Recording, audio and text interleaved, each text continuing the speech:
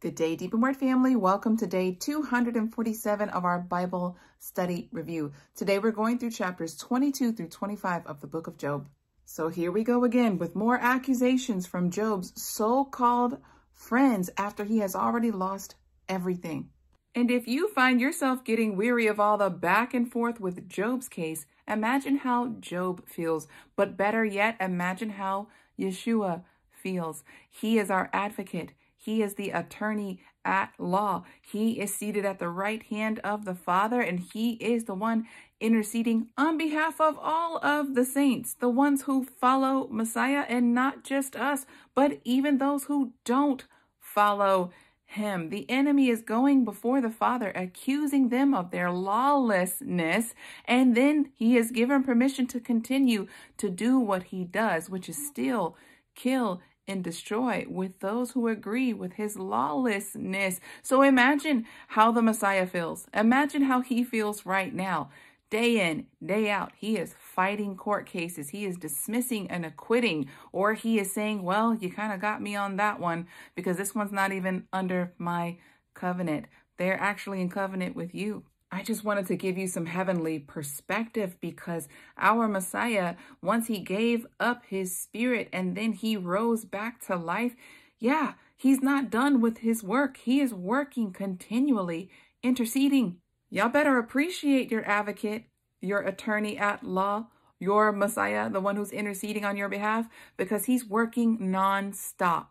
All right, now let's open up chapter 22, and we see that Eliphaz steps up yet again to passive-aggressively question Job. And so these are the two questions that he has. The first one, he says, can a man be profitable to Elohim as he who is wise may be profitable to himself?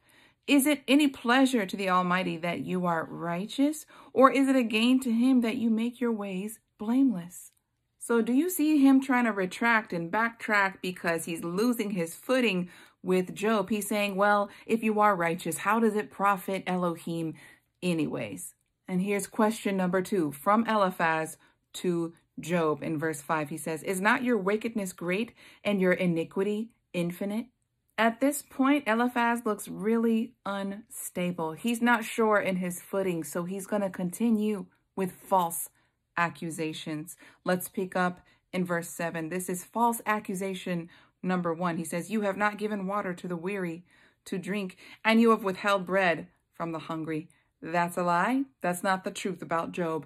And so here's another lie he's going to speak on his so-called friend. He says, you have sent widows away empty, and the strength of the fatherless was crushed. Therefore snares are all around you, and sudden fears of trouble are around you, or darkness so that you cannot see, and an abundance of waters covers you. Again, false, false, false.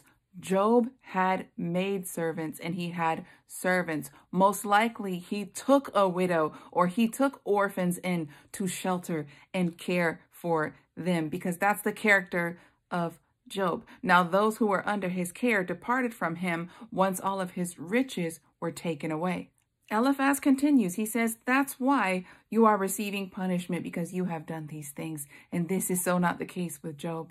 And so now Eliphaz wants to counsel him to correct his ways so that he can stand right before the judge. Let's pick up in verse 21. He says to Job, now acquaint yourself with him and be at peace. Thereby good will come to you. Receive, I pray, the teaching from his mouth. He is claiming to be speaking on behalf of the judge.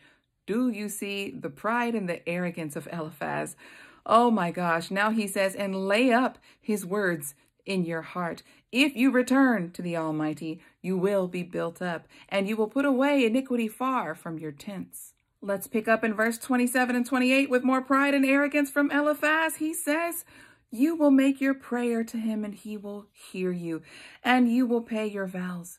You will also declare a matter, and it will be established unto you, and the light will shine upon your ways. Is he saying that Job doesn't have light right now? That he does not see clearly because he's not walking righteously? The patience of Job is beyond my understanding.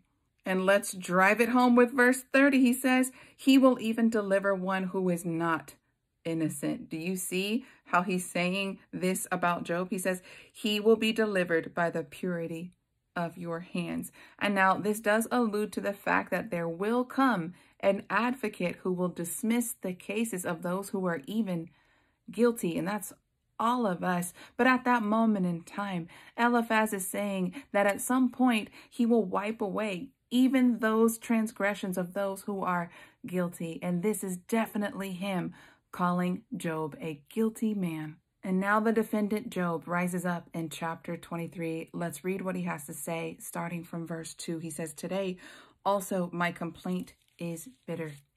My hand is heavy because of my groaning.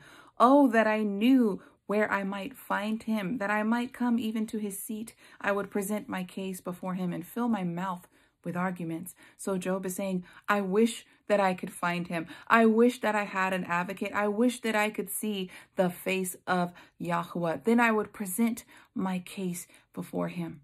And although Job does not have an advocate and he does not have an answer from on high yet, this is Job speaking in faith. Let's pick up in verse 10. He says, "But he knows the way that I take.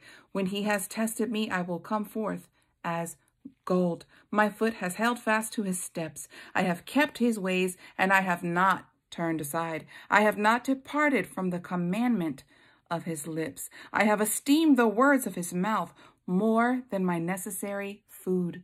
So the book of Job does not account for any written law being down anywhere, yet Job says he has not departed from the commandments of his lips. And he says he considers the words of Yahweh more than physical food.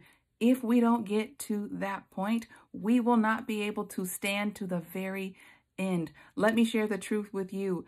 I eat one physical meal a day, but I eat several spiritual meals throughout the day because I can attest to the same words as Job.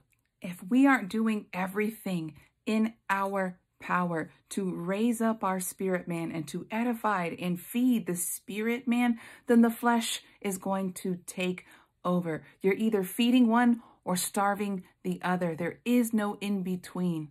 Our Messiah died and gave us the deposit of the Holy Spirit, and the Holy Spirit is here to correct and guide us. But if we don't insert the word, there can be no correction. There can be no renewing of the mind. The spiritual food is so much more edifying.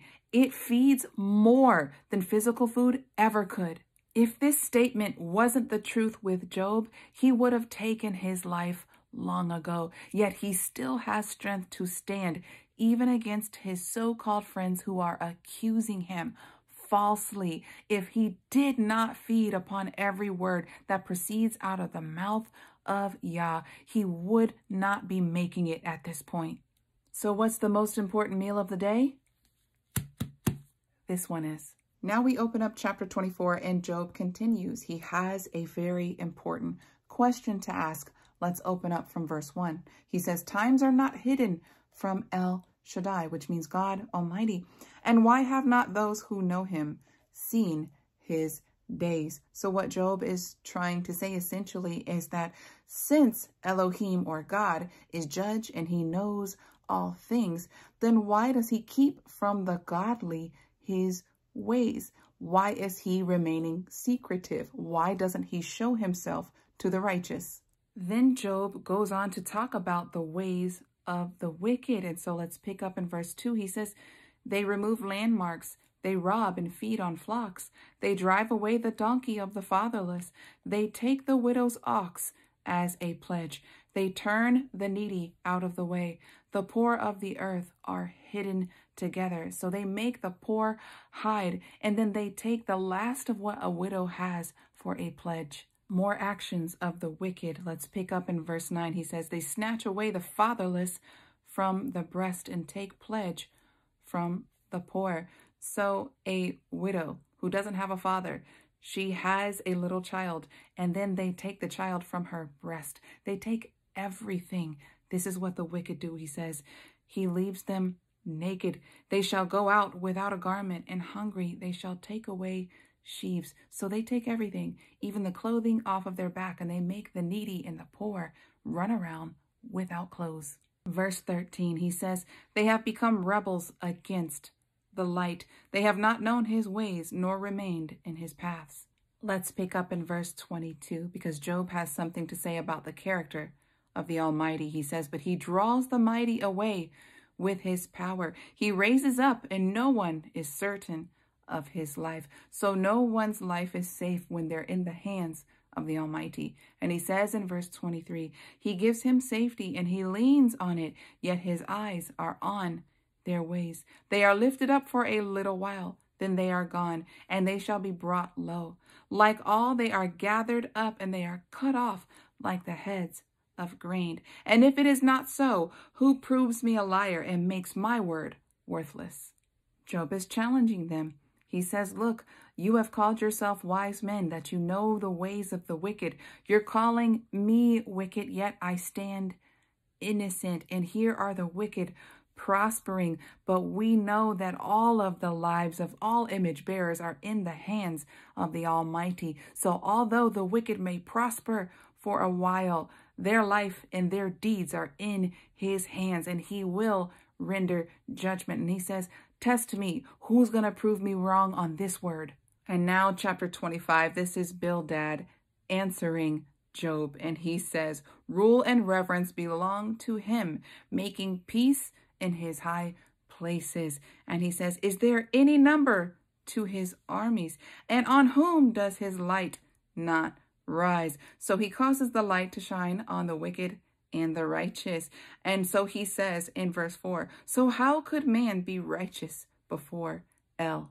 So they all seem to be losing track, because they say that Job is a wicked man, and Job is saying, I'm not a wicked man. And they're asking, well, how could you be righteous before him? And his friends are losing footing to their accusations. But it's a very important question. How could man be righteous before the Almighty Judge? And there's only one way. Although they didn't know it back then, they're alluding to a very important question. There's only one way that we could be made righteous, and that's the righteousness of Christ. That's the righteousness of the attorney at law, the one who came and filled up the requirements of the law and paid it with his life, so that he could deposit the Spirit and give you his life, so that you may live and so that you may stand before the judge in his righteousness, so that when the Father looks at you, all he sees is the blood of his Son, and he says, not guilty. But in Job's case, before we ever started reading this book, Yahuwah the Father said that Job was a blameless and perfect man. But his friends cannot accept the truth that was already declared before this case ever begun. Job is blameless before Yahuwah. But poor Job does not have an advocate, and he does not have a witness to stand next to him and agree. The patience of Job is truly a virtue. When you read this book, hopefully you will appreciate the work of your high priest, the work of your advocate, because he loves you so much. Job would do anything to be in our place. Deep Inward family, that's all that I have for you today. Until tomorrow, Yah bless.